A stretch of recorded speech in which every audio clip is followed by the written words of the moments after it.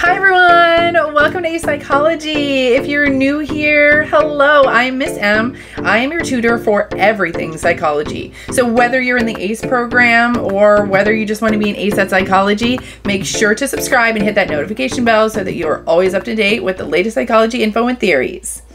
Hello, so welcome into today's video. If you chose a special options of health in the psychology for the A-level 990 syllabus, this is the video for you. Now, this video is going to talk about what you need to know in order to pass that paper 3 and paper 4 if you chose health as your topic.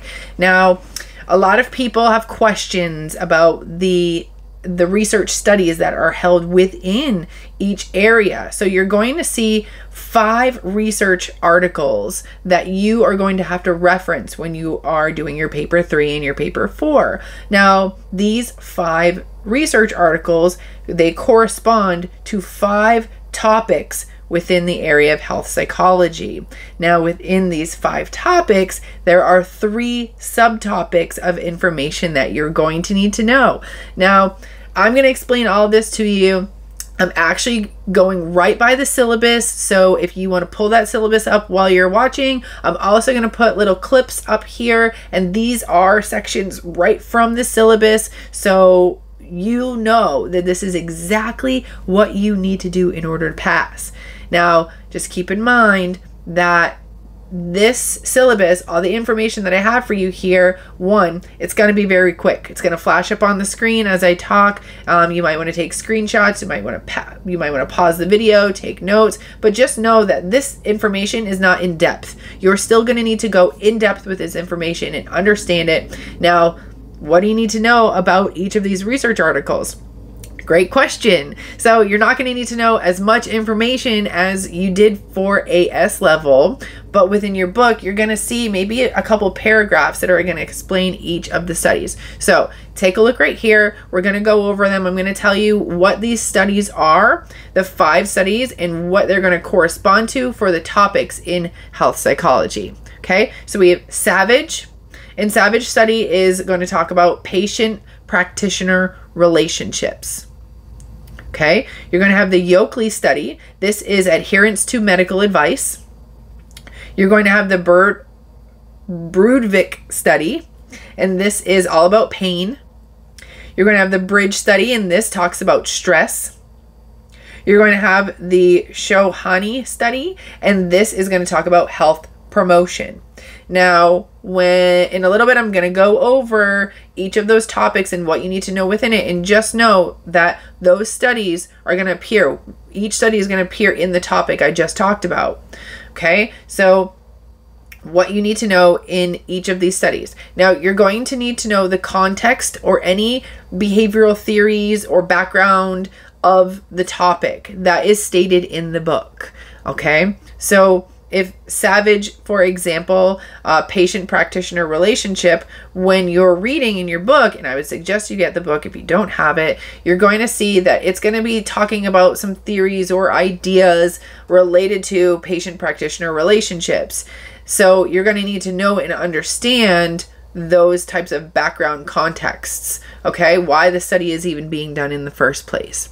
Now, you're also going to need to know the aims and the hypotheses of the study. Remember that aim is what we are aiming to see, what we want to see happen in the study, and a hypothesis is basically a testable aim. Now, you're not going to have to go into super detail of knowing whether this is a 1 or 2-tailed hypothesis like you did in the AS level. You should already know that, but you are going to need to know things like the design, the methodology, the sampling, what are the demographics of the people that we are studying, is this a lab experiment, how were our participants allocated to the independent variables.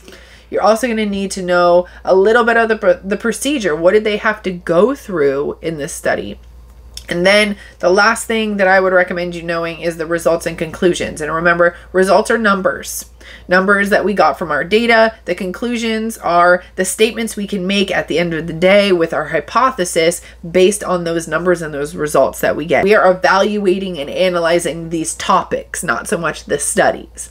All right. Now, health psychology, let's go over them right now. What are the 5 different categories? I'm going to do each category by itself and talk about the 3 subtopics within each. And I'm going to throw a little bit of information up here that is directly from your syllabus, okay? So don't stray away from the syllabus. The syllabus is your friend, okay? So the first area is patient-practitioner relationship. You're going to need to know patient and practitioner interpersonal skills. You're going to need to know patient and practitioner diagnosis styles. And you're going to need to know the misuse of health services according to patient and practitioner relationships. Okay, the second category is adherence to medical advice. Now you're going to need to know the types of non-adherence and reasons why patients do this. Why do patients not adhere?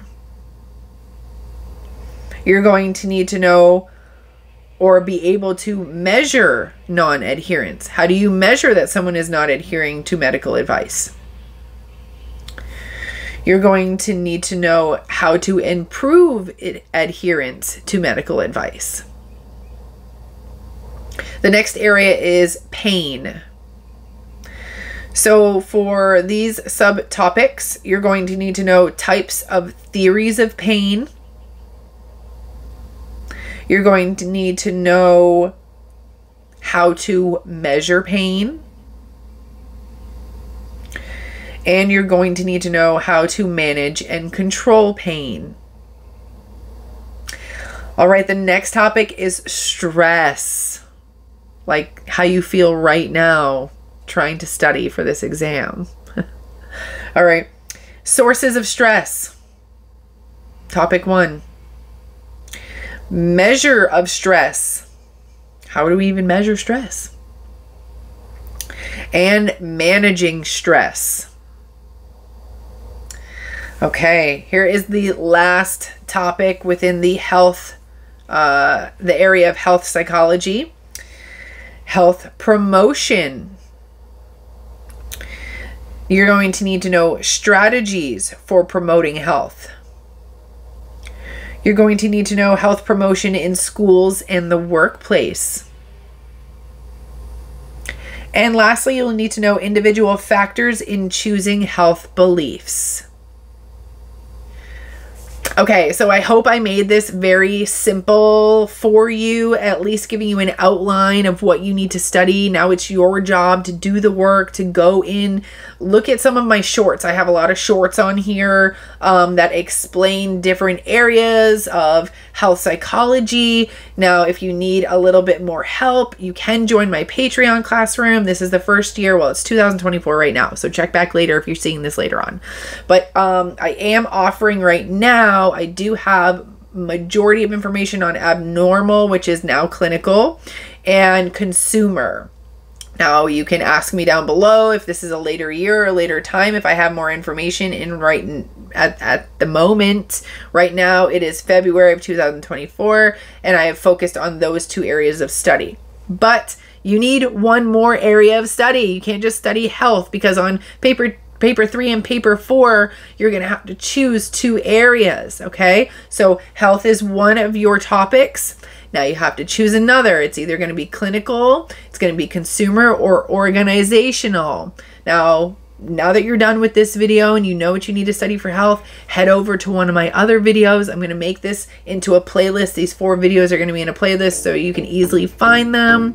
And if you like this video, go ahead and give it a thumbs up. Subscribe if you haven't already, because I'm assuming that you're going to pass this exam, head to college, and you're going to start taking psychology classes in the future. So you're going to need me in the future, because I make more videos than just a ACE level. You're just going to be an ACE at psychology, right? Okay. So thanks so much for being here. I really hope this helped you. Leave me a little hello down in the comments, and I'll see you in my next video.